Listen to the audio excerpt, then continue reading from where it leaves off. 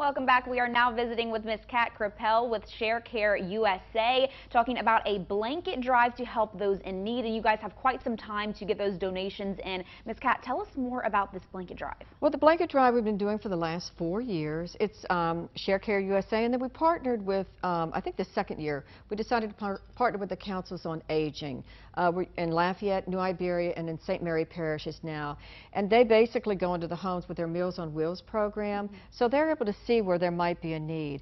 Sharecare USA goes into the homes, and we help the disabled, the elderly, our veterans, those who may need help with activities of daily living. So we are also seeing where there might be a need for a blanket or just that extra layer of warmth during the winter months, especially for the next couple of days coming up. So, yes. So we definitely want to get out there, let them know that we are here. We do have blankets available.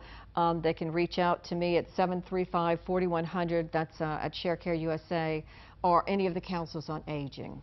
And what exactly are you guys looking for from donors? From donors, if they could, we really want new blankets because of flu and COVID and all of those. We used to do gently used, but now it's better that we get the new blankets. And then we also, Humana has also teamed up with us to give us their bags so that we can get that extra layered and make sure that everything is safe and clean and as sanitary as possible.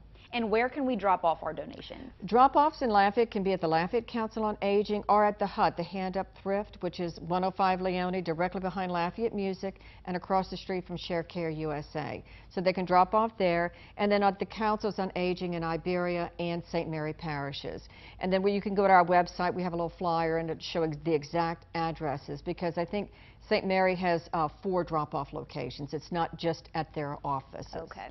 So there are quite a few drop-off locations. If you would like to donate a new blanket, you can visit their website to see the list, and all the addresses will be on there, or give them a call if you are in need of receiving one of these blankets.